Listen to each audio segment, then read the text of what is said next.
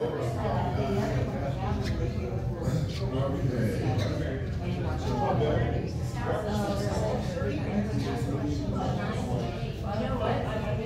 gentlemen, would that stop working? Boys and girls. Yes. Well, okay, I told you what happens. The concept of using a bell to start school. There was the principal rang the bell, and everybody gathered, together and walked inside the school, and the principal knew that Tommy was always late, so he stood there waiting, and sure enough, about 10 minutes later, Tommy shows up. And so the principal asked Tommy, "Why are you late?" He said, "Some idiot rang the bell before I got here."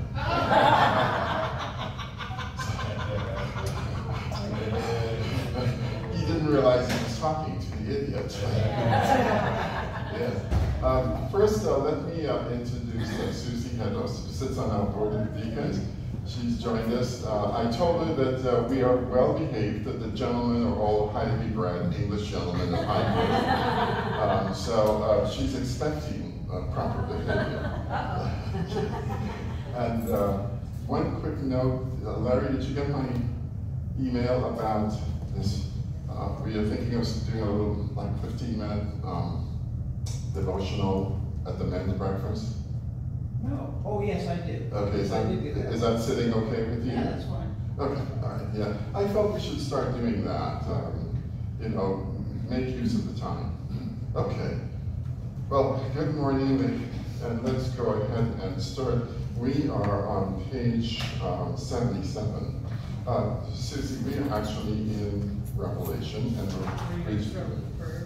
I'm going to in a minute, and we just finished chapter 9, and we are going to go into chapter 10 in a little while. Let's go to the Lord in prayer.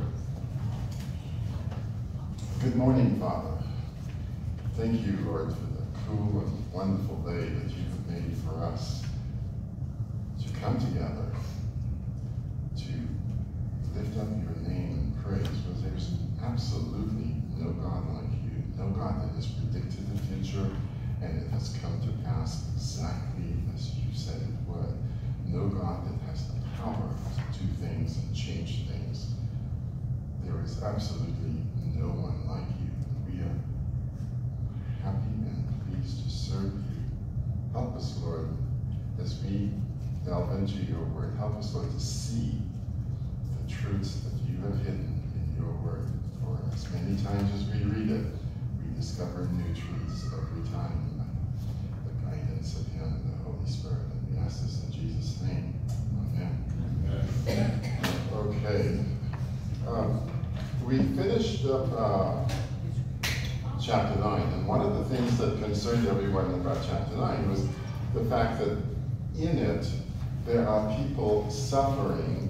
They want to die, and God would not let them die. It says God, they could not die. There was a period of time in which, for about 5 months, when people could not die. And that sounds cruel, especially in modern society, where surveys show that 3 out of every 4 Americans think that they have a right to take their own life whenever they want to.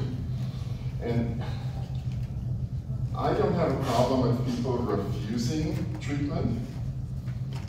You don't hurt my feelings as a doctor if you say, I don't want to do that. There are some things I personally would never do. I am, at risk for losing my kidneys because of my family history. I would never go on dialysis. I just don't like it. That's my personal choice. That doesn't mean you shouldn't go at it. I'm just saying that's my personal choice. So I have no problems with people refusing therapy. What I have is a problem with people actively not just taking their life, but asking doctors to assist them in taking their lives. And you say, well, why is that? Well, I've often said to you that Christianity is about life, eternal life. The only unforgivable sin is not to die. The unforgivable sin is to die and ignore the pleadings of the Holy Spirit walking alongside you, telling you you need to surrender to Jesus Christ. Only unforgivable sin is to die and not admit that Jesus is the promised Messiah and to not surrender your life to him. That is the only unforgivable sin. Therefore, who tells you to hurry up and die? Would you just get it over with? The devil. Why? Because he wants you to die as quickly as possible. Before you come to your senses, you would have it instead. Right. So I am opposed to it on those grounds. But let me go back before most of you were born, back in the 1990s. Susie's smiling. She doesn't even remember. She's too young. We had a gentleman by the name of Dr. Jack Kevorkian, and he went about, quote unquote, assisting people to die. Well, I think in an obnoxious way. in a very obnoxious way. Yes, thank you for adding that. But yes, I know you weren't planning on dating him. And his paintings, I think, revealed something about his spirit. Notice what I said, his spirit. Not his character, but the spirit that dwells within him. They had names like Comer and Nosh and Death. His paintings were dark, and it's kind of like the movies we have today. They're all dark, and they're about dark themes. It tells you something about the spirit of the people in Hollywood. Their spirit is dead, and they're inhabited by a not nice spirit. His problem was he got into trouble, and he lost his medical license when he suggested that the people who he assisted to die, their organs should be harvested for other people. First of all, that sounds pecuniary in my opinion. I mean, this is what goes on in communist China. You get into prison for jaywalking, and then they do a DNA typing on you, and they find out that you have a perfect kidney that matches, and all of a sudden, the death penalty is imposed for jaywalking. I'm opposed to that. I don't like the idea of giving man the power. It comes down to something even more basic than that. Who determines the date of your birth? And who determines the date of your death? Therefore, notice that none of you said Jack Kevorkian. Why is that? Because he's not God. He's definitely not God. A lot of, as I said to you, 3 out of 4 Americans believe that they have a right to assisted suicide. I disagree. I'm not into facts. You must have figured that out by now. I don't care if you think there are 200 genders. I really don't care. I don't care if you think that the Palestinians are a wonderful, peace-loving group of people. I don't care what you think. God has said he has chosen Israel. As I've explained to you, the Jews are not special, and God said, you know what? I can't help myself. You know, these people are so wonderful, so cute, I can't help myself. No, God first chose the Jews. Then they became special. It's not the other way around. Here's the issue for me. If you have a problem with the Jews being the chosen people of God, your problem is not with the Jews. Your problem is not with the chosen. Your problem is with the chooser. And I suggest you take up your complaint with the chooser. Do me a favor and make sure you're not standing next to me when you take up your complaint. I have a severe allergy to lightning bolts, very severe. So just make sure that you're not standing next to me. But your problem is the chooser. You are upset that he didn't choose you. How can they talk about the two-state solution? Still.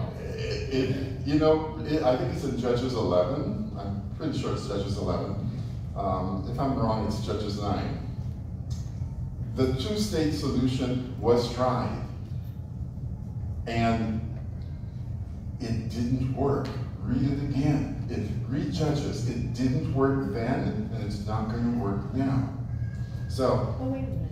Well, they yes. started trying it. They were being. True. Palestinians were working in Israel. They had a transfer program for working on Right. that sort of thing. And then the Palestinians paid them back by coming in and slaughtering them. Right. Yes. The two-state solution was tried in Judges? Yes. But there weren't Palestinians. Are you talking about the Philistines? No, What are you no. talking The about? Amorites, the Amorites, the Moabites, I'm Tina Turner, Ikes, yeah. They came to, I believe it was Jephthah, I believe, was the judge at the time, and they said, just give us back our land and we'll have peace. And Jephthah did not go for it. I can look it up at the end of the class, but you can check. It's either Judges, I think it's Judges 11. It is, okay. Read Judges 11 when you go home, and you will see there is a two-state solution. They're saying, we'll just live side by side with you, and you can live over here, and we'll all get along. Where have I heard that before? No. So, as I said, my problem, getting back to the issue of euthanasia, you say, well, why would God want people to suffer? First of all, I can tell you that sometimes the only time we will listen to God is when we are in suffering. I can tell you from observing people and from personal experience, you just don't pay attention when everything is going very well. You know, when I came to this country, I was really blessed by the fact that, you know, I had a lot of very wealthy patients in my practice. I'd say about 25% of my practice, they didn't care about insurance. They just asked, what's the bill? They paid it. You know, hospital bill, no problem, they paid it. One of the things I noticed about, well, I'm thinking of one particular lady in particular.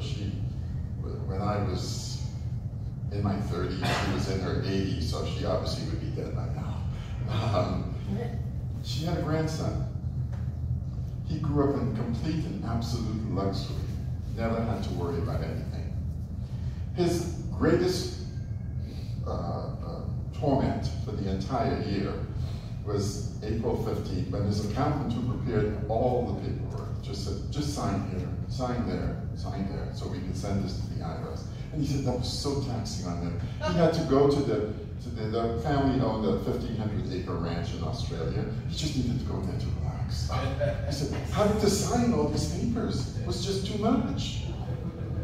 Now, let me ask you this question. You say, why does God put us through that? Because some of us just won't listen until God gets our attention. But let me ask you a more fundamental question. Who would you rather get advice from? Job or the grandson of that wealthy lady? Job, correct. Why? Because he has been through the fire. That wealthy kid is as soft as ever. And unfortunately, I watched him make a whole bunch of really bad decisions. He didn't acquire the money. He went to university, and the only reason he passed through university is that his grandfather's name is on the football stadium. Does that tell you what the professors were told when he came to school? Yeah, you're going to pass him no matter what. I don't care if he dies in class, he's graduating. Okay? So, I understand people say, well, that's not nice of God. Why doesn't he just make our lives all easy and all pleasant and everything just wonderful? It's not going to work. Do you have kids? Okay, all right. And you think if you made your kids' life super easy, they're going to turn out to be just wonderful Christians? No. So. And us neither. We need some polishing, and God says, you're not ready for heaven. We need to polish you Yes. some more. Yes, young lady. Well, I just want to for suffering? Yes. Is that if suffering comes with the original sin, with death? Correct. Illness is a part of death. Death came into the world Because through by sin. by sin, Right. and that's not God's will that we suffer. Correct. It was the secondary plan based on Plan sin. B, yes, because of Adam. Yes, Yes. and Well, Yes. Eve was deceived. Eve was tricked. Adam made a deliberate choice to disobey God. Why? I don't know. Maybe he just didn't want to be alone. Maybe he wanted to be with his wife. He thought his wife was more, I don't know. But he made the wrong choice. That I can tell you. Whatever his reasons for making that choice, he made the wrong choice. So when you look at chapter 9, you say, how could God be so cruel and allow people not to die in their suffering? He's giving them time to accept that Jesus is the promised Messiah. And that if you believe that he is, and you give him your life, you give him the steering wheel of your life, you will be saved. You will have eternal life. And you have, either you believe that promise or you don't. But I believe the reason that the people are not dying in chapter 9 when they want to die is because God is giving them another chance. And he certainly is the God of multiple chances. I gave you in the text 6 reasons, I think it was 6, as to why I think it's wrong for me as a doctor to get involved in assisted suicide. I've had people come to me with the request and I told them, I don't do it. You need to go find another doctor. Are doctors still doing it? In Oregon, California, quite a few states, it is legal. Now in California, they softened the proposition so that a doctor can opt out. Because if he didn't, there was going to be a massive lawsuit. I'm not sure what the laws are in Oregon, but there are many states that now allow assisted suicide. I don't believe that man has the right to determine that. As I told you before, God knows the date of your death. And if you decide that you're going to jump off the Empire State Building, you're going to live until the very day God says you're supposed to die. Now, you'll be a cripple, you might be in coma, you might be in several pieces, but you're going to live until the day God has determined you will die. If you are an assist someone to die, doesn't that make you a murderer? In my opinion, it does, but you know, we are living at a time when people say assisting someone to commit suicide is not murder. Stealing less than $1,000 is not theft. When you're playing God. Yeah, that's the problem. Yes. Yes, young lady. How about people at the end of life and the doctor gave them more morphine? That's different. That's a different situation. You're describing a hospice situation. I've served as a medical director for a hospice, actually a nationwide hospice, and I don't have a problem with that for 2 reasons. Number one, if the person is in pain, or they have what we call terminal agitation, morphine happens to be one of the best drugs to calm them down. That does not kill the person. That simply relieves their pain without question, and it gives them a calm mood. Morphine resembles a neurochemical in the brain called endorphin, and that is what activates. When you inject heroin, you get an endorphin rush in the brain, and you feel really good. Okay, and so I have no problem with that at all. No. Heroin? No. No.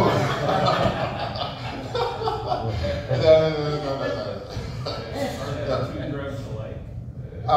When you take heroin and it gets to the liver converts heroin to morphine. So the drugs are not alike chemically in powder form in your hands, but when it gets to your liver, they're the same. Reason number one. Yes. Question too. Yes. This is a question I've had in my mind, Yes. and I kind of conclusion in my mind, but I'd like to hear your, you know, I go over 9/11 every year with my students. Right. And there's a part of what happened there, where the people are jumping out of the building. Yes. And if they didn't jump, they would be burned to death. Right. They had Within a few more minutes. Within a few moments anyway, yes. But at the same time, they are choosing a shorter, whatever. You know what I'm saying? They're actually ending their life just a couple minutes early by choosing the method of jumping. I don't know what you think. I tend to look at that as people basically wanting to escape the fire, death by fire. I don't really see them choosing so much to jump out of a tall building and they know they're going to hit the ground and die. It's really a question of how would you like to die? You see, these people are going to die. Yeah. The question is, how are you going to die? I am not afraid of death. I am afraid of because I know the destination. See, death for me is a destination, and it's a divider between this world we live in, time, and eternity, which is on the other side of the doorway. So death is the doorway. I'm not afraid of the destination because I know exactly where I'm going. What I am afraid of is dying the process, not death the destination. And therefore, the way I see it, I wouldn't like to die by being eaten alive by a mountain lion. I mean, okay, I mean, no, you say, okay, you know, if somebody's shooting at you and you're running towards a mountain lion, you know, I don't know. I probably would take the bullet to the head, you know.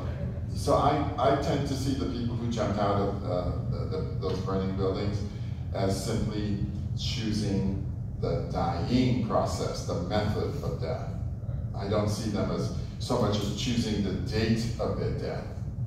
Right, they did it out of complete desperation. Complete desperation, yeah. And there was no hope. The people that were above where the planes hit, there was absolutely no hope for them. Yeah. So, number one, as we've said, my number one reason for being against it is that God determines the day you were born and the day you will die, not Jack Kerouac. Reason number two, it puts pressure on the elderly. It makes them think that they're a burden to society. Two governors of Colorado, Roy Romer, who later became superintendent of the LA Unified, and Richard Lamb, both said that, this was in 1976, they both said that the elderly should die so that the younger people may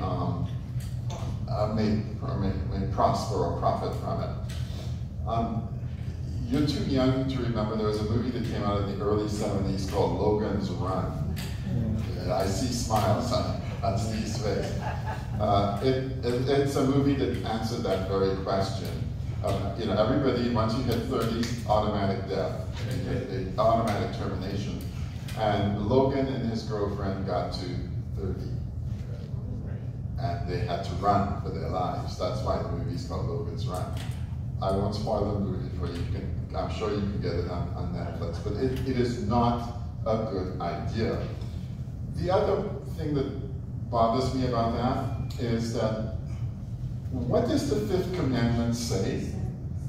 You shall honor your mother and father. It doesn't say you shall kill your mother and father so you can get the inheritance early. That's called the prodigal son. You know, like, Dad, you're taking way too long to die. I want to go. You know, so no. We have broken every commandment very subtly. God says, "You shall have no other gods before me."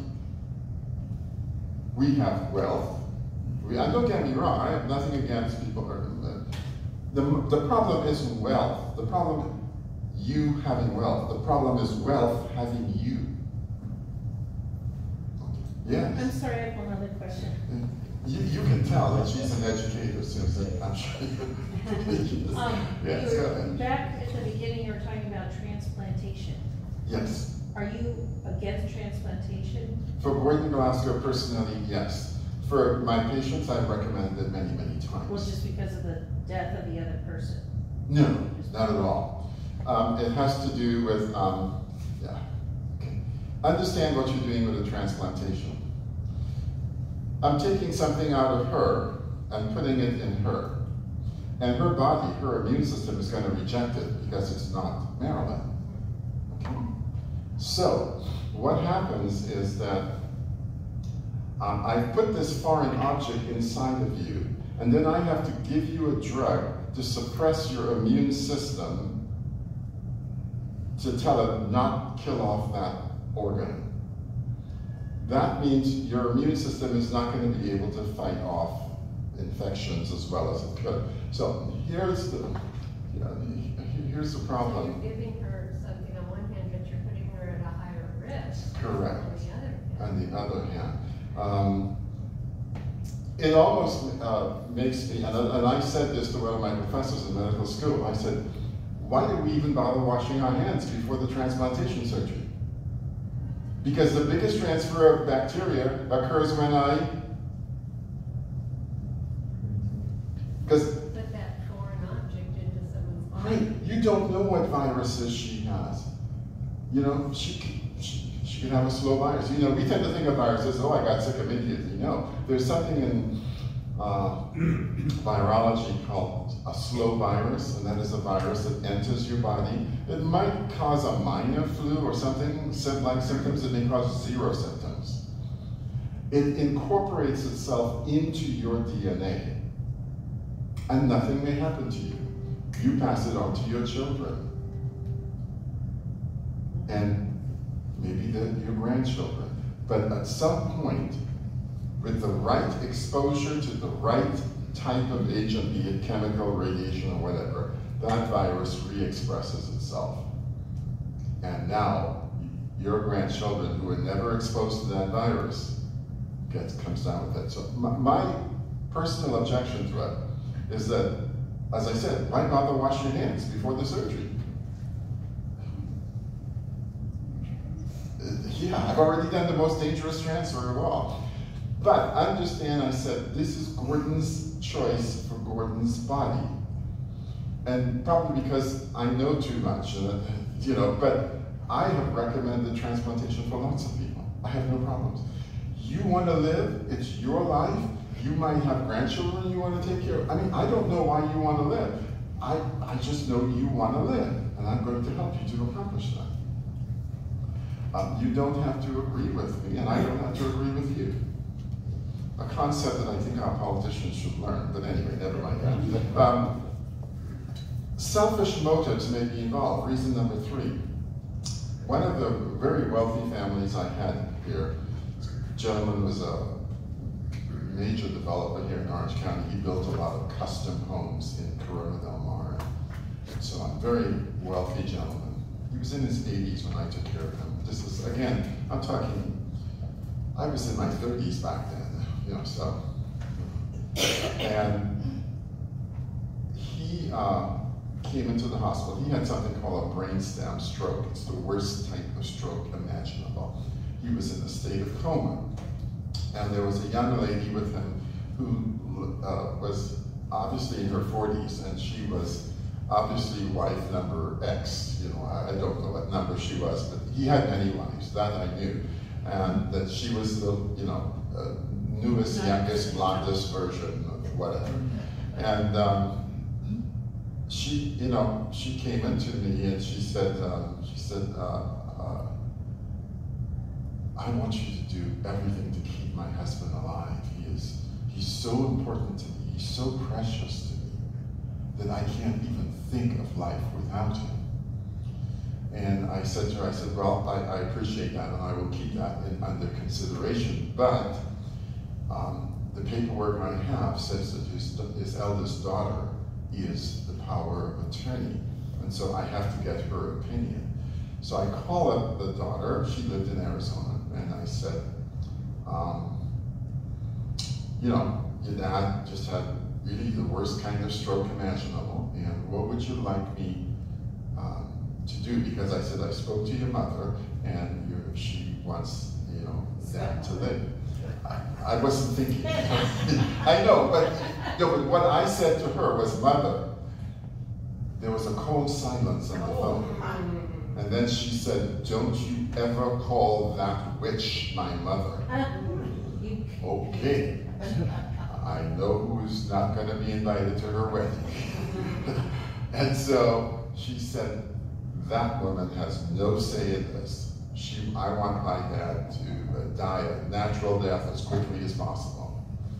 The reason, the way the will was written, it gives the daughter sole discretion.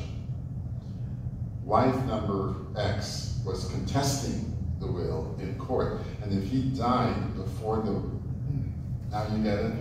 So, why is Gordon against assisted suicide? Because I've run into many situations like this in my practice. Selfish motives, okay? Mistakes can be made. Of the 40 people that Jack Kevorkian helped to assisted in their death, 24 of them did not have a terminal illness. 3 of them had no illness at all, period. Now you understand? Okay. And, I went into that into some detail because I think I wanted you to understand the euthanasia movement is saying, just hurry up and die, quickly, quickly. That is the plea of Satan. Hurry up and die before you figure out what the Bible is saying to you. Now you understand why. So when people come to me and says, chapter 9 in Revelation is the most horrible chapter. It shows an unmerciful, uncaring, unloving God. Wrong. You are not looking at what the text says. The text, God is not allowing them to die because he's giving them an opportunity to hear the gospel and to surrender their lives to Jesus Christ.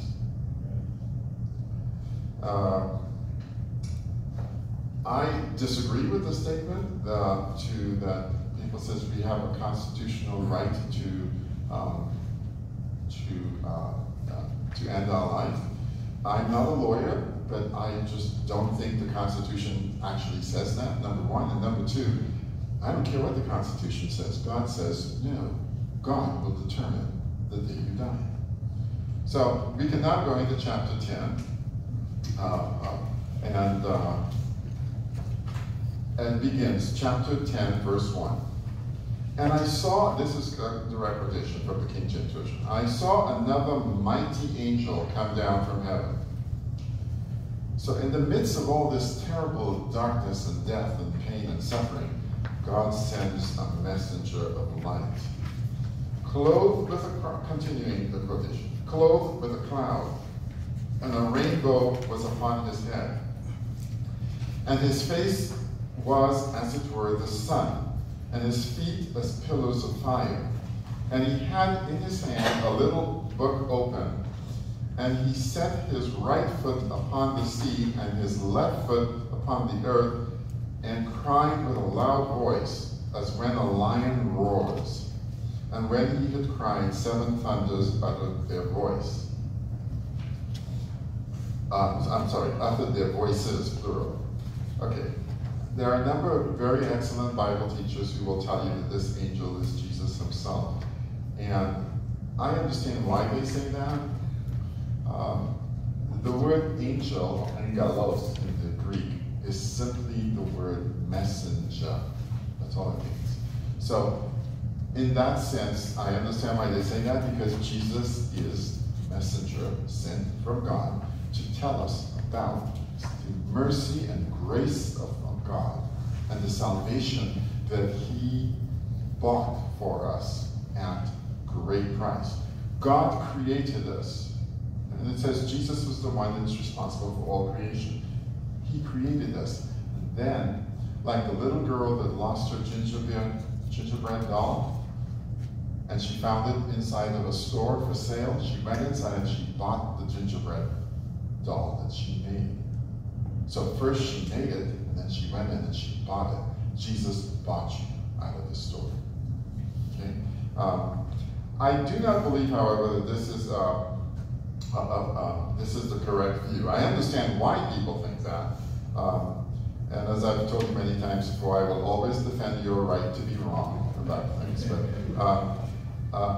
I think what you're seeing here is something very similar to what we saw in Exodus 34, where when Moses had an encounter with God, what happened to his face when he came down off the mountain? Right. And in fact, he had to put a veil over his face. I think that's what this is describing here. I think the more time you spend with God, there is a glow. You can use the term happiness if you want. I don't like that term. But there is a glow. There is a peace. There's an incredible peace that overcomes you when you have surrendered your life to Jesus Christ. You're no longer afraid. Okay, there are many people here that can tell you they've experienced that peace. You're not worried about the future. You say, well, what if you're going to die? Wonderful, I'm going through that doorway to eternity. I'm not worried about it. As I said, it is not death that scares me, death the destination. It is the process, dying. So I believe that this angel is exactly what it says, an angel of God. I do not believe it's Jesus Christ, but I don't believe that agreeing with me or arguing with me makes a bit of difference. Whatever you want to believe is fine with me because it doesn't affect the fundamental thing. Again, what have I told you repeatedly is the main thing? Jesus Christ is the main thing. Nothing more than Jesus Christ, nothing less than Jesus Christ, nothing else but Jesus Christ. So keep the main thing, the main thing. Okay? Going on to verse 4, chapter 10 of Revelation. And when the seven thunders had uttered their voices, I was about to write, and I heard a voice from heaven saying unto me, seal up those things which the seven thunders uttered, and write them not. So the question is, what did they utter? Now, if you ask Joseph Smith, Mary Baker Eddy, or Eddie Baker, whatever her last husband was, they will tell you that they know what it is. The Bible is fundamentally clear here. No one knows, yes. It's like the people who tell me, I know when the rapture will occur. And I said, tell me what date it's not going to happen. Yeah, tell me that. I think, as I told you before, the Bible is not everything there is to know about God. It's everything you need to know in order to make a decision about Jesus Christ. In other words, if you say, I've read the Bible and I can't make up my mind about Jesus Christ, you have a problem. Everything you need to know to make a decision is in this Bible. And so I'm not worried about what I don't know, and I don't worry about what is written and what is sealed up. That's not important. If God doesn't want us to know, there's a reason. Revelation chapter 10, verse 5 and 6. And the angel which I saw stand upon the sea and upon the earth, this is referring back to the angel in verse 4, lifted up his hand to heaven, and swear by him that lived forever and ever, who created heaven. Now you see why I don't believe that angel? He lifted up his hand, for he that liveth forever and ever, and created heaven, and the things that are therein, and he also created the earth, and the things that are therein, the sea, and the things which are therein, that there should be time no longer.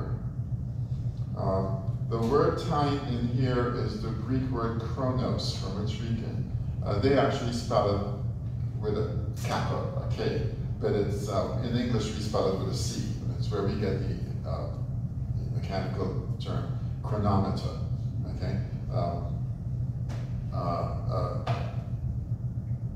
it can mean time. In fact, there was a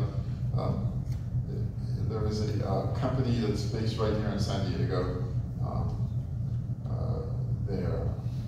They manufacture, you've heard of Chronos, they manufacture the modern time clocks, you know, the ones where you swipe your card and it goes straight to payroll right away. They spell it, I think they spell it with a K. Chronos just simply means time, or it could mean delay, and I think in this particular case, the term chronos means delay. In other words, God is saying, we're running out of time here. There'll be no more delay. That's in effect what verse 5 and 6 is saying. That is the answer to our prayer, thy kingdom come. It says furthermore, it says, Peter gives us the reason why there has been a delay. Why? From the time Jesus left the earth after his first visit as a man. And notice I said as a man, because Jesus had, there are several pre-incarnate versions of Christ that is quoted in the Hebrew Testament. This is Peter's explaining why God has been so patient. The Lord is not slack concerning his promise, but is long-suffering, not willing that any should perish. God wants you to understand that Jesus Christ is the answer. He is the only answer to all issues and problems. He's given you time to recognize that.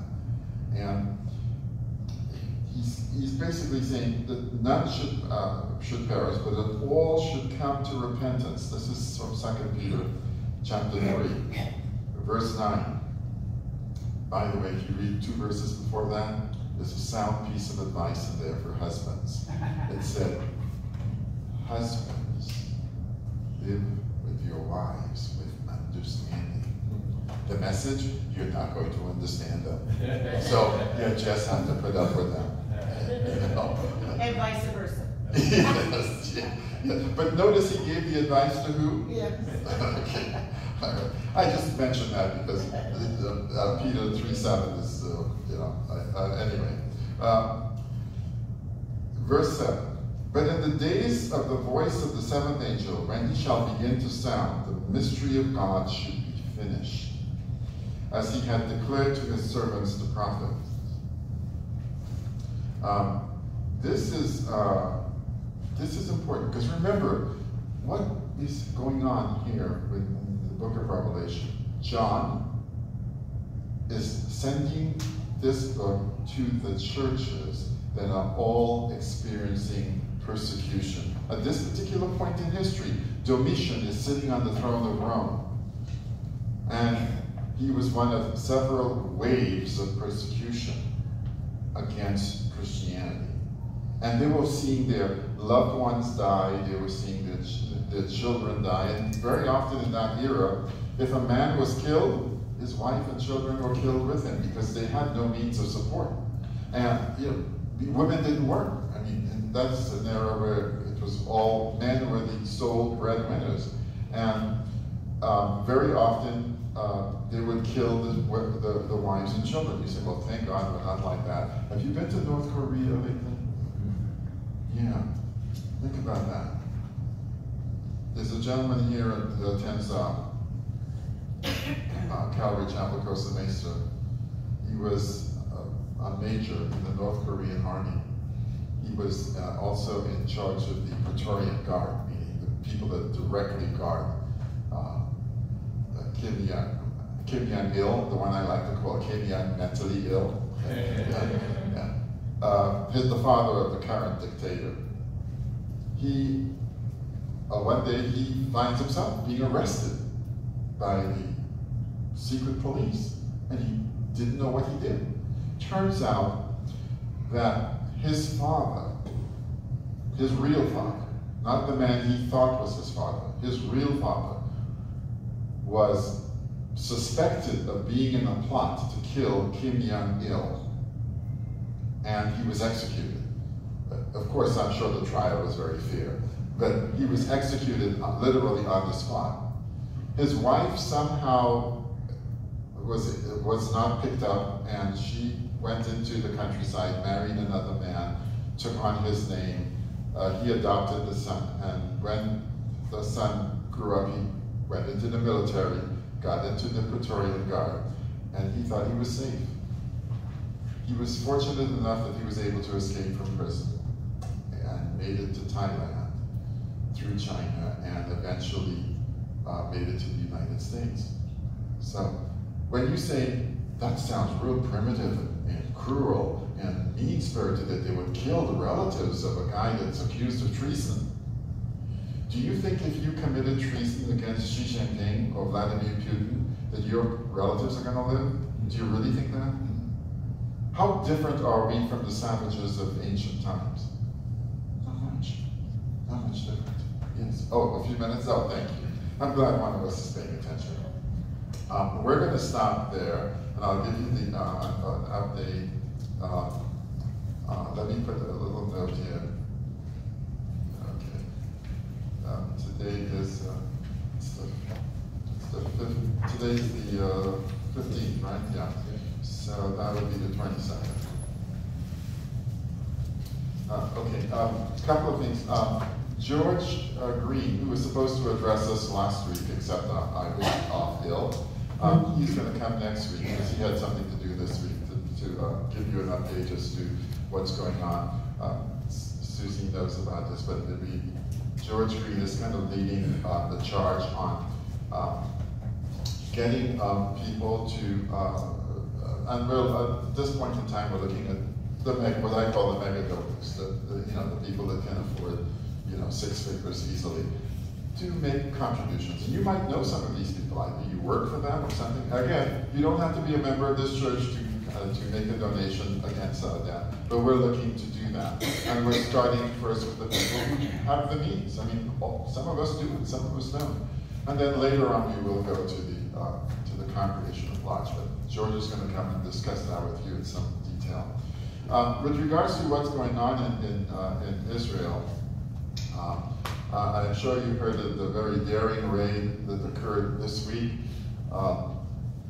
Israel, using the Air Force, bombed the access roads and bridges to a quote-unquote research facility in Syria. And having isolated the building, some helicopters moved in under Air Force cover, and several commandos landed, went into the building. There were very few buildings above ground. There were like 3 buildings above ground. There's a massive complex into the mountain. And the Iranians are very good at building this because it's hard to bomb it from the air. And that's why Israel sent in ground command. They went into the building, they killed a number of Syrians and Iranian guards. Iran says there were no Iranians in the complex. You can take that any way you want. And that they retrieved tons of documents, laptops, and then they wired the place, the underground portion, the portion that was in the mountain, they wired it for explosives, and as they took off, they detonated all the explosives. So the entire underground complex was literally leveled. It has set the Syrian program back significantly because it took years to build that complex. And Israel has been unable to bomb it from the air because of the way it was constructed. They're now analyzing all that data. And again, Israel continues to eliminate many of the top commanders in both Hamas and Hezbollah. Their intelligence is just absolutely incredible. It kind of reminds me of the story in the Old Testament where the Syrians come in and they capture people from the northern tribes, take them to Syria, and Hadad, Ben-Hadad, the then king of Damascus, said, "Somebody in my midst is a spy, because everything I do, the Jews seem to know about it before we even get there, and they defeat us." He said, "Somebody in here is a spy." And the guy, one of his advisors said to him, no, there is no spy. There is a man in Israel called Elisha, and he speaks to the one true and living God. And that God knows your very thoughts in your bed, meaning like in your bedroom. He's in your bedroom and he knows what you're thinking. And he then sent an army to capture Elisha. It didn't work. The bottom line message is this. God has promised in Amos chapter 9, verse 15, that when he brings them back to the land, they will not be moved. They won't. How many attempts have there been to eradicate the Jews out of the land of Israel? Too many to count. How many of them have succeeded? Now that's an easier count. 0. They will not give up, but they're not getting the message. God is sending them many messages and they're not getting it. So I think eventually God is going to have to hit them over the head, which is what I think Ezekiel 38 is about. I think it will start with, as I told you before, with Isaiah chapter 17, the prophecy in verse 1, and then of course the prophecy that's in Ezekiel 38. That these people will not learn. The people of the world will not learn. They're going to have to learn the hard way. I have a question. Yes. Does Israel have stationary satellites? They have both. To answer your question, yes, they do. You could actually read, printed material from a satellite now. Yes, but the material that Israel took out of that complex was material that would be hard to get their hands on. What I mean is, they know where things are based on where the satellite is. Oh, yes. They knew exactly where to go to get inside where the entrance was to this facility. Yeah. So that's where we are. They have, as I said, continued to eliminate the heads of both organizations. Of the, I think, top 25 commanders in Hamas, there are only 3 left alive, one of which is Sinwar. The number 2 and the number 3 person in Hamas has been killed. I don't know what it will take for them to get the message. Be that as it may, let's go to the Lord in prayer. Thank you for your time, young people. That's you. Good morning, Father. Thank you for your word. Thank you because your word strengthens us. It tells us what to expect. We are not surprised. We are not afraid. We know that you are the one true and living God. There is none like you. And that we are confident that your message is the correct message. And we are going to take that message to as many people as you bring across our pathway each and every day. Lord, help us to share the great news of Jesus Christ with the people you give us in front of us, Lord. We ask this in Jesus' name. Amen. Go out there and share the gospel. Yeah.